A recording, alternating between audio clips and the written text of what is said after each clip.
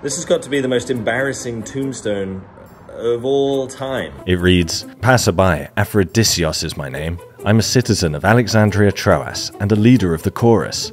I die a most pathetic death because of my wife, the dirty adulteress, whom Zeus will destroy. Her secret lover, Lycon, a member of my own family, slaughtered me, still in my youth.